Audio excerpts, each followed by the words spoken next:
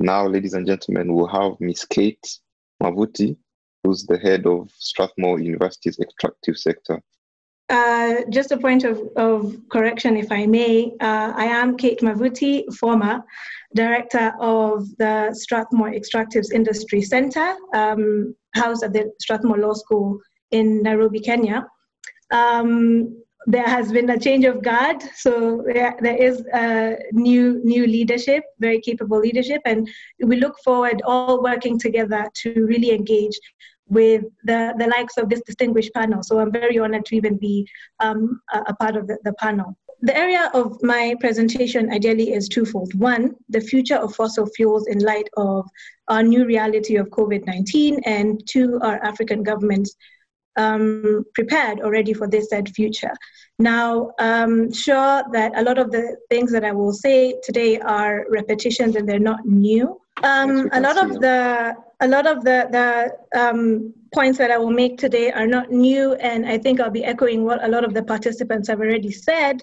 But just as a point of, just to state some realities, to really set the stages that one, we've all know that fossil fuels play an extremely important role in driving many African economies. Two, that the continent, as has been pointed out by Prof. Damilola, is abundant in natural resources, whether it's fossil fuels, oil, gas, and minerals, or coal, or other renewables like solar, wind, and hydro. So just as there are many numerous benefits and opportunities stemming from cultivating fossil fuels energy, there are similarly numerous challenges in doing so. That said, the major argument that has been made in favor of the shift to clean energy is ideally the need to reduce carbon emissions into the environment. And as an oil and gas lawyer, we have to really consider and balance this vis-a-vis the current needs, the current energy needs, and the realities of the African continent's capacity and ability to absorb and produce a lot of this energy. So therefore, the key thing to really consider is taking a lot of these conversations that we're having with very carefully, and putting in light of the matter that there are numerous considerations that go into whether or not governments are prepared, as one of the questions proposes. You're looking at economic factors, you're looking at political will and political factors, you're looking at capacity, and the like. So I've just put in very quickly that one of the three important factors, and this I guess is a repetition to consider when discussing the future of fossil fuels, is one, that there is a large demand of energy in Africa.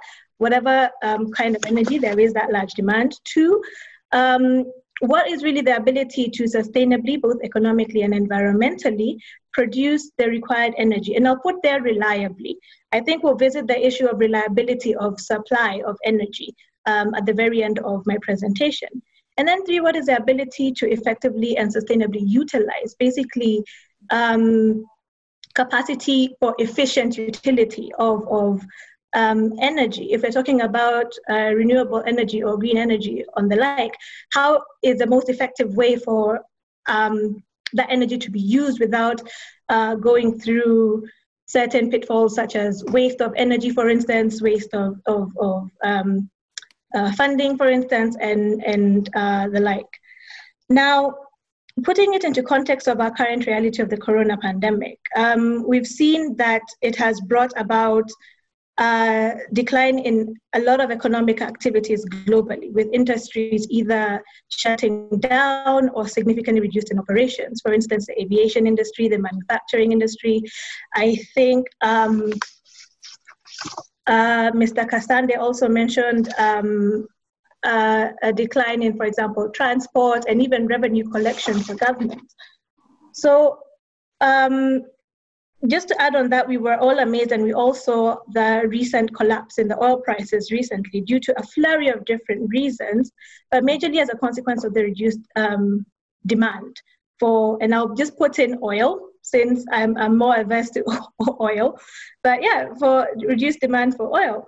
So now we have this new set of circumstances where we have less demand than usual for fossil oil or fossil fuel energy, creating a lot of uncertainty within the African continent, not only for oil producers, but also uncertainty on how to stay on track with the transition journey. Here we're looking at not only are we, or is it viable to keep pressing with regard to the development of exploitation of fossil fuels, where you have natural gas, where you have petroleum.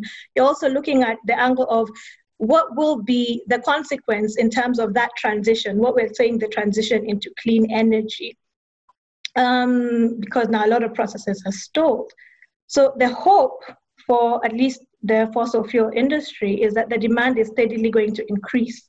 And as Mr. Kasande pointed out, I just made a note, is with his presentations, you can see that there's a lot of reliance on African countries with regard to fossil fuel energy because of the reasons that I said it before. It's available, it's relatively cheap and easy. So there's a lot of that reliance, and there's really building capacity, or there's incoming capacity that is still going through the scope of development in terms of really harnessing and making optimal use of renewable energies in Africa, in many African countries. This is not to say, however, that there are not some very key, trailblazers in Africa, but majority is a lot of development is still going on. The question, I think, is in terms of arguments for and against this idea or progression of fossil fuels is twofold. Claims of projection that the coronavirus pandemic will wipe out all the demand for fossil fuels due to a collapse in demand, and therefore this argument developed further claims that the drop or collapse in demand of fossil fuels will in part create a center stage for the emergence of the shining of renewables.